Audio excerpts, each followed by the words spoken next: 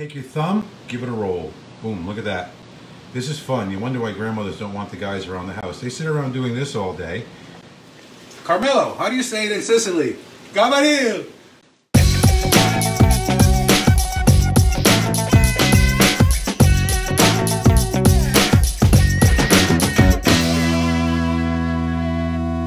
So, today we're going to cook some good pugliese Italian food. Classic, right? The heel of the boot of Italy. This is where what is known as piatti poveri, the food of the poor, has become the food we love the most. We're going to make homemade cavatelli, and here's two dishes I started. There's with the board and there's without, with arugula sauce. So this is a great thing to make when you buy arugula and you don't eat it all. I bought this arugula Saturday at Migliorelli's in Rhinebeck, so it's local arugula. And you know, it's been in a plastic bag. We ate 2 or 3 salads, but by now it's starting to get a little wilty. It's obviously not gone, it's just a little wilty. So what we're going to do is I'm going to show you how to cook it in a very simple way that the peasants do with the arugula. So the first thing we're going to make is homemade cavatelli. So come around here, Jean-Luc. We're going to use AP flour and semolina flour. If you don't have semolina flour, it's okay. If you can get Don Lewis's Wild Hive semolina flour, it's local, go for it. I got Bob's Red Mill, it's great. I got it right at Sunflower. So look, I have a cup of semolina flour, and you see it's a little granular and coarse. And then I need to grab a spoon. I'm going to put about a little more than half as much of all-purpose flour, probably about 3/4 of a cup, okay? In my food processor with a nice pinch of salt, pop on the lid, and we're going to spin it, and I'm going to add about a half a cup of water, but we're going to test it, so to see if it's too dry or too wet. Let it go. What's going to happen, it's going to make a little ball in your machine. Now see it's struggling a bit? I'm going to add a drop more water right now with the machine. A little more, like a tablespoon. And you should get, there you go. Start getting that ball. That's when you know your dough has come together. Look at that. Beautiful. All right. Great. Let's move to my cutting board. It's always good to have a wood cutting board for this.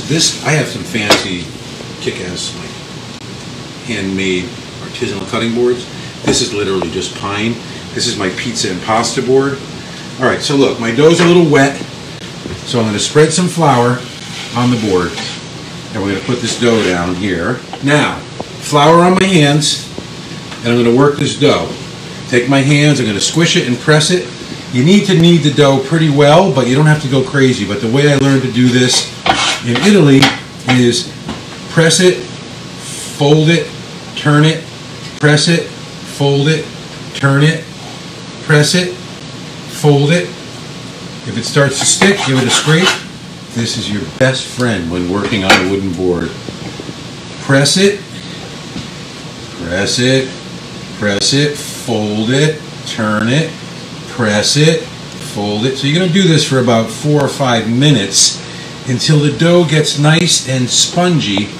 And I'm going to show you, so we don't spend 4 or 5 minutes watching me knead dough, because this can go a little longer. I'm going to put this under a towel. We'll come back to that one. I made one about an hour ago because it's always best for the dough to rest. I wrapped it in plastic wrap because that's a peasant tradition, right? And wrapped it in plastic wrap, and I put it in the refrigerator. So this dough, look, the secret to the dough is you push it and it kind of springs back a little bit after you push it. Then you know you've developed some gluten. See how it's moving still? That's what you want. So to make cavatelli, it's really fun, and kids can help with this. Now we're going to roll out a snake. Let me clean some of this off my hands. You don't want a lot of flour on your board for this because one of the great things about wood is it has a natural gripping action that's going to hold this. If you have too much flour, it slides because you want to make the snake. This is the snake. Roll it out, and you're actually additionally kneading it when you do this. So see what I have? I have the snake. Is it perfect? Good enough, right? It looks good. Now, let's take our dough cutter and cut these a little more than a 1/4 inch, less than a 1/2 inch. The ones in the middle are a little bigger because that's my artistic signature. I hope you like it. So now what we're going to do, the first ones we're going to do on a board. This you can buy online, or you can probably buy it at, you might even have them upstairs at Woodstock Hardware or one of the other better, I know Rhinebeck Warren Cutlery has them. It's a Cavatelli and Yonke board. Put it down like that, like a little pill. Take your thumb, give it a roll. Boom, look at that. This is fun. You wonder why grandmothers don't want the guys around the house. They sit around doing this all day, and boom, and boom. And you could actually make these pretty quick. See, it's really difficult to do this with gloves because your thumbprint and the grain of the wood both help grip and pull the pasta. So these are like little, almost like dumplings, right? So this is how you do it if you have the board. Now if you want to do this today and you don't have the board, let me show you a trick. First I'm going to take some of this with a little bit of flour so they don't stick like that, see? Put them on here, drop them in with the other ones. I made those, the first batch, maybe an hour ago.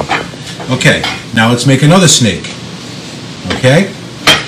And look at how pretty the dough is. The semolina is so beautiful to work with. We're not going to make this anymore. So let's get some of our flour out of the way. How y'all doing in there? Good? You having fun? Am I putting you to sleep? Watch this. We're going to make a snake. Roll the dough. So much fun. And you want to roll it a little bit more. Okay? And we do the same thing. I'm going to cut this same size. Bada bing, bada boom. Italian food is so much fun because it's primitive in a beautiful way, right? So now, if you don't have a roller with the grooves, as you see, are designed to hold the sauce. We're going to make these with grooves on the inside. It sounds like a song, right?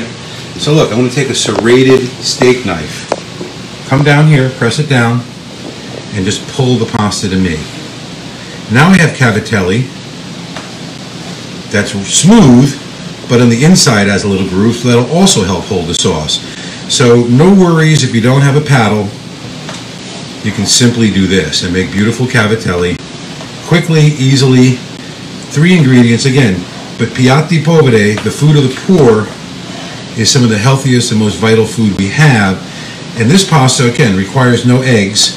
You're getting your protein from kneading the semolina and the wheat flour, because if you're really poor and you have eggs and you have flour, that's 2 meals, not 1, right? You want to get your 2 meals out of it.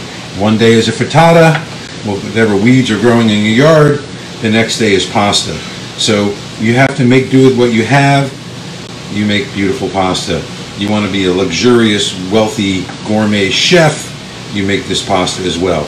So anyway, let's scoop these up, put them here. We're going to drop these in water in a minute, but before we do that, we're going to get to the next step.